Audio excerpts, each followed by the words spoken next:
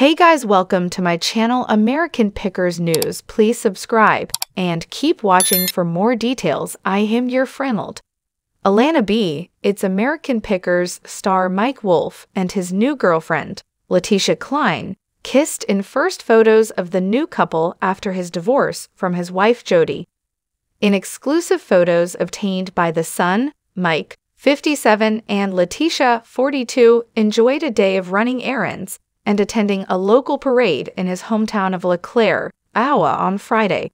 Mike Wolfe and his new girlfriend, Leticia Cline, have been photographed together for the first time in his hometown of Leclerc, Iowa. Credit Coleman Rayner. The new couple was spotted sharing a steamy kiss. Credit Coleman Rayner in the photos. The American Pickers star and the Beauty and the Geek contestant were all smiles while she walked his border collie dog Francie. The loved-up stars kept it casual for the outing, as they both wore a t-shirt and jeans. The two were also spotted sharing a steamy kiss as Leticia got into her van for the next stop.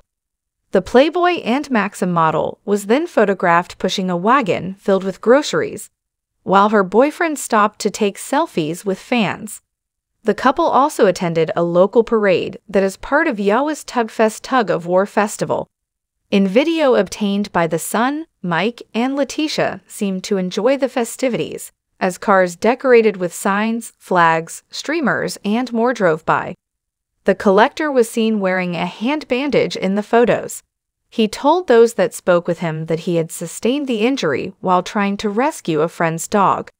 The new romance comes after Mike's ex Jodi filed for divorce from him in November 2020 after 10 years of marriage.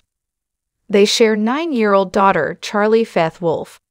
There was no sign of Mike's former American Pickers co-star Frank Fritz during the outing, despite the fact that he lives just up the road. Frank, 57, previously told The Sun of their falling out. "I haven't talked to Mike in 2 years. He knew my back was messed up, but he didn't call me up and ask how I was doing. That's just how it is."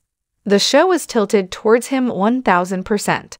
"I can't even bend that far down to show you how much. That's fine. It's like you've got Aerosmith, and there's Steven Tyler, and he's the front man. I found my spot. I'm second, and he's number one on the show. That's no problem with me. Maybe he does have a problem."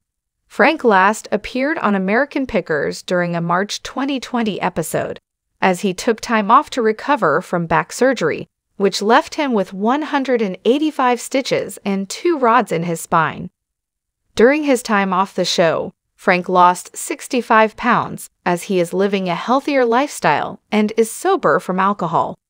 He told The Sun that he entered rehab for alcohol addiction in Iowa for 77 days and is 11 months sober.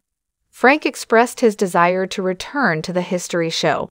He previously told The Sun, "I would like to come back to the show. I was doing it for 11 years.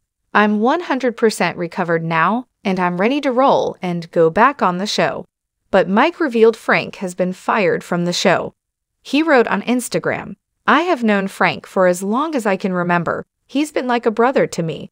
The journey that Frank Daney and I started back in 2009, like all of life, has come with its highs and lows, blessings and challenges, but it has also been the most rewarding. The support that you all have given us has been a constant reminder of what the show's message has always been.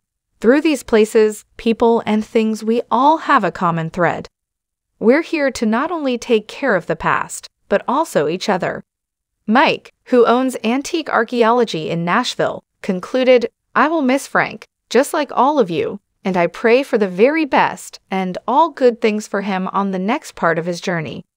Topics American Pickers. Thanks for watching this video. Please subscribe to our channel American Pickers 24 and stay with us.